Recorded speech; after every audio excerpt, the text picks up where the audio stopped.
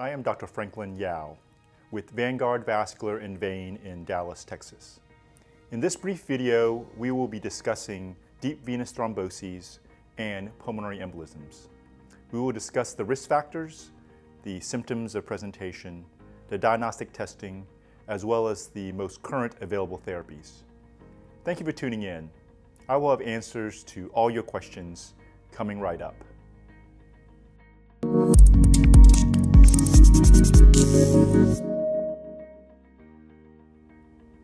I am a board-certified vascular and endovascular surgeon and founder of Vanguard Vascular and Vein.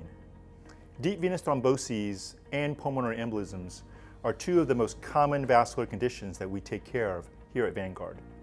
A deep venous thrombosis, or DVT, is a blood clot that forms in the veins of the legs. The veins connect the circulation in the legs to the heart and lungs.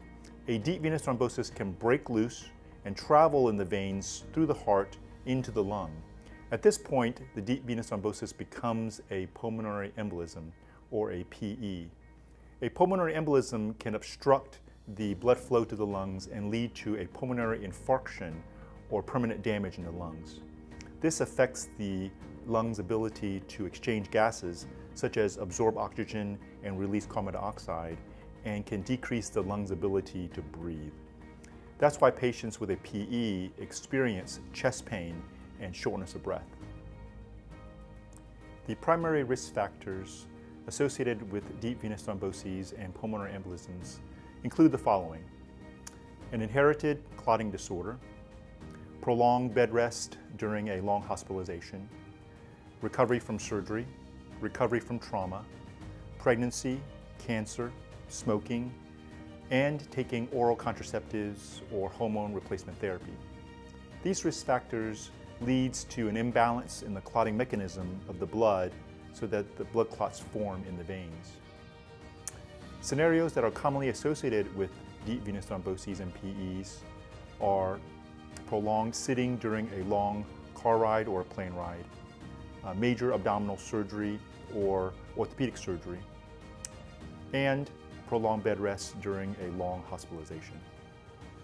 When a patient develops a DVT in the leg, they experience pain, swelling, redness, and warmth.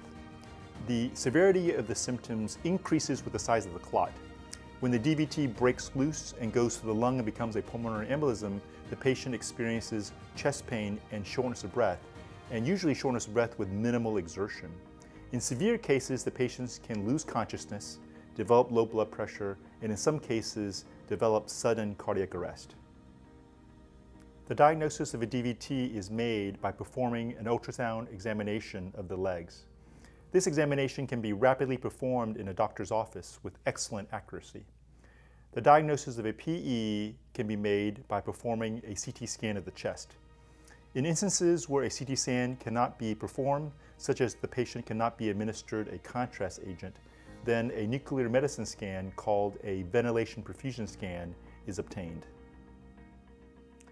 After a diagnosis of a DVT or a PE is made, the initial step in treatment is to start a blood thinner or an anticoagulant. The most common anticoagulant used include heparin in the form of low molecular weight heparin, Xarelto, Eliquis, or Coumadin. The anticoagulants have two major effects. The first is that it prevents the propagation or the growth of the clot, and the second is that it prevents the embolization or the clot breaking loose and going to the lungs. The anticoagulants do not have a direct effect on dissolving the clot. However, it mitigates the clot from getting worse and prevents it from going to the lungs, which clinically stabilizes the patient and enables the medical team to be able to determine what the next step in therapy should be. After stabilizing the patients with anticoagulation, the next step is to determine if patients would benefit from further additional therapies. There are endovascular, minimally invasive procedures that can remove clots from the legs and from the lungs. Patients with a large amount of clot with severe pain and swelling in their legs, or a large amount of clot with significant heart or lung damage or complications from their PE may be candidates for these endovascular procedures. For the retrieval of a blood clot from a DVT, we can utilize a device called the Inari ClotTriever system. The main advantage of this latest development in clot treatment is that this system removes large clots without relying on using thrombolytic medications, thereby significantly lowering the bleeding risk of the procedure. Its unique design is an over-the-wire system which enables removal of clot burden from the veins. There are two elements to the system: the ClotTriever catheter and the ClotTriever sheath. The catheter features a nitinol coring element and a braided collection bag. The sheath features a self-expanding nitinol funnel at the end of the sheath. Upon obtaining venous access, a guide wire is inserted and guided through the clot. The ClotTriever sheath is inserted over the guide wire and positioned below the clot. The funnel is then deployed to maximize capture of the clot. Next, the ClotTriever sheath is deployed past the clot and positioned for deployment. The catheter is then unsheathed to open the nitinol coring element and collection bag inside the vein. The catheter is then slowly retracted towards the sheath, coring and separating the clot from the vessel wall and capturing it within the collection bag, which prevents the clot from breaking loose and traveling to the lungs.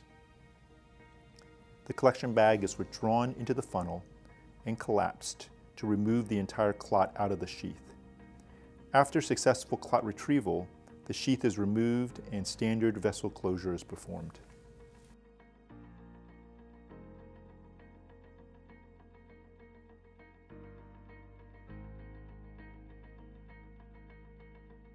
For the retrieval of blood clot from a PE in the lung, we utilize a system called the Inari FlowTriever system.